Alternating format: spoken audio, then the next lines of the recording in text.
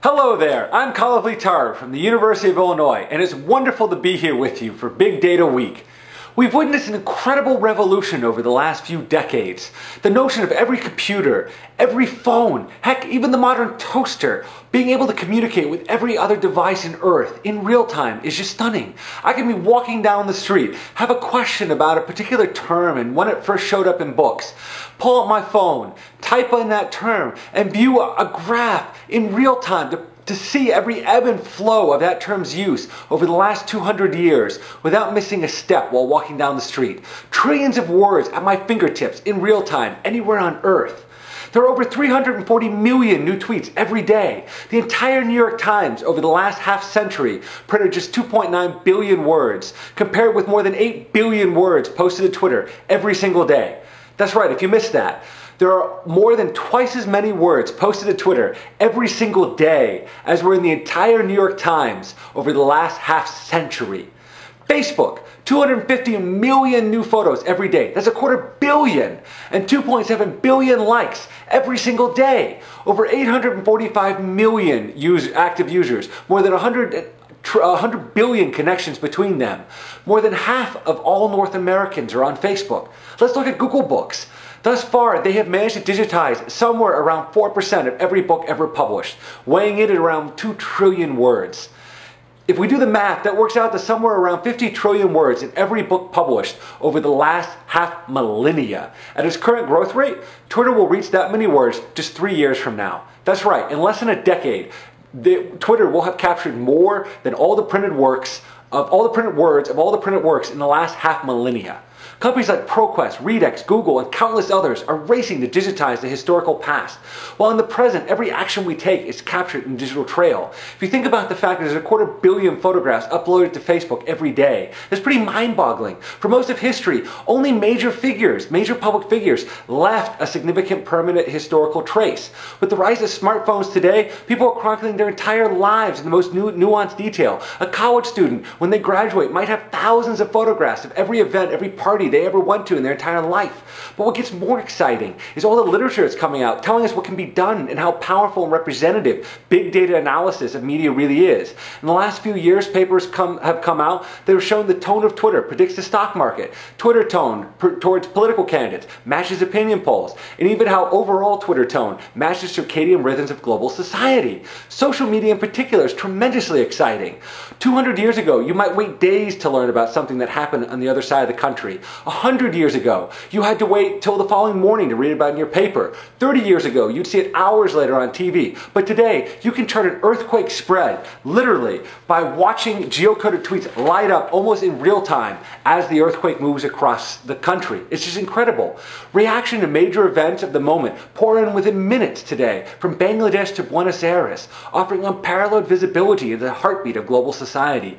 Moreover, the constant stream of daily life that flows across social media platforms provides rich contextual background information on the narratives of each region and culture. Social media has become one of the primary organizing tools for rebel and opposition movements around the world, offering the earliest indicators into emerging unrest, often transitioning over time to become the opposition movement's official communication stream. The notion of authority and the ability of information to impact have changed dramatically in the social era. A single post by a single individual can go viral and reach millions, hundreds of millions, within hours or days, and ultimately topple a government, regardless of whether that information is true or not. Thus, more than ever, media stream and the public information environments matter much more than the factual environment.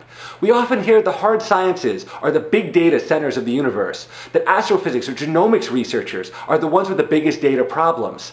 But in the emerging data universe of the internet, they become the small data folks. Some of the largest scientific projects coming online later this decade will generate 10 to 20 terabytes a day. Google was processing 24 petabytes in 2007. And it gets worse. In the hard sciences, it's considered normal for a scientist to submit a job to a supercomputer and wait days, hours, or days to get a result back. No matter how complex the query. In the web world, if it takes more than 30 seconds for a result, no web user is going to wait for that. So not only do we have to deal with orders of magnitude larger data sets that grow exponentially faster, we have to be able to analyze them and return results faster than a traditional scientist takes to hit the enter key to wait for a day-long result. We're reaching a point now where we have the algorithms, the analysis methods, the computing power and there's a near arms race from companies now to provide new data streams to us. And internet access is slowly reaching the furthest points of the earth. In the not too distant future, every man, woman, and child on earth will be interconnected. What can we do with all this data? In the social sciences and humanities, this is enabling a new era of research known as quantitative-qualitative analysis, in which we focus on finding new ways of quantifying the latent aspects of text and language. Historically, we would extract facts from information. For example, lists of riots from the news. But what was more interesting are the latent dimensions. What's the emotion behind that? And historically, that was discarded as being incomputable. But as we all know, dimensions like tone have become booming industries now, with large companies performing extensive brand mining. My own research focuses on the incredible potential of all this data to help us understand the global pulse of human society. A recent paper of mine titled Culturomics 2.0, Forecasting Large-Scale Human Behavior Using Global News Media Tone in Time and Space, used an archive of more than 100 million news articles from almost every country on Earth, covering a quarter century of human society. From this, more than 10 billion people, places, and things, connected by over 100 trillion relationships, were extracted into a vast 2.4 petabyte network. Now imagine every one of these connections carries with it more than 2,000 emotional indicators, capturing everything from tone to optimism, fear for the future, self-reliance, and any number of other emotional undertones. Going a step further, every one of these connections is encased in space and time, allowing to chart how every pair of cities on Earth have conflicted or cooperated over history. What can you do with a network like this? Well, I tossed it into a huge Silicon Graphics supercomputer with 4 terabytes of memory and ran algorithms that looked for interesting patterns in the data. Of course, the network was too large for any academically available computing system, something we're all familiar with. So I built special algorithms to look at the data piecemeal, like a flashlight in a dark room. And that's actually a fascinating aspect of the big data world, is that really most of the data we work with is too large to look at one piece. So we break it up and look at it piecemeal. But the problem is if you zoom out to see the big picture, you miss the nuance that's important. But if you zoom in to see that nuance, you miss the big picture. So a big part of big data is finding hitting that right balance. That's one of the key challenges we focus on. In my case, one of the first findings was that the tone of all coverage about a country gives you really key insights into its stability. In other words, take all the news coverage around the world, every radio broadcast, every TV broadcast, every newspaper article, magazine article, scoop it all up worldwide and look at everything said in a given month about a country. So take Egypt. Look at everything said around the world about Egypt each month. Measure the aggregate tone of that over time and plot that. What you get, in essence, is sort of a global consensus view of how positive or negative the world views that country at the moment. Now, if you plot this and the tone is stable, the country tends to be stable. But if you see tone start plunging quickly, that country likely will end up collapsing. Now, I call it conflict forecasting, not prediction, because you can't say that the president of country X is leaving at 5:04 next Friday. But what you can see is that that leader has lost global legitimacy, or that country has passed a critical turning point. It's a lot like a weather forecast. If the forecast says 80% chance of rain tomorrow, it may be a sunny day, but it's worth bringing an umbrella because more times than not, it probably does end up raining. Now, why does all this work? If you think about the London riots last August, it wasn't that everyone was in utopia and woke up one day and said, let's riot. It was because people's pent-up frustrations kept building and building until they had no choice. It eventually erupted and transitioned from verbal expression to physical violence. News and social media are just samples of the global consciousness, but they give us our best approximation of the global pulse, allowing us to measure latent unrest bubbling to the surface and look for changes in that might signal impending physical unrest. It turns out there's a precedence for this.